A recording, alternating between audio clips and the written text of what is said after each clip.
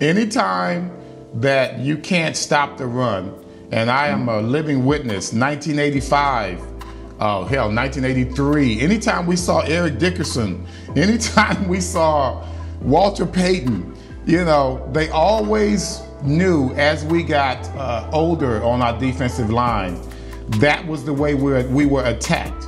In the early 80s Spags, they would come at us with the pass because you had Harvey Martin, John Dutton, Too Tall, and Randy.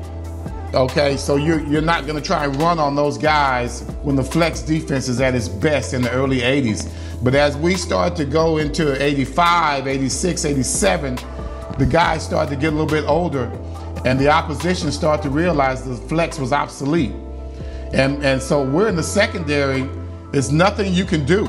You know, they're running the ball, they're running the ball, they're running the ball, and it's such a helpless feeling. And I could feel that for the boys this year, all year long, when it seemed like we had to make a play, we just couldn't, and it all came from the run.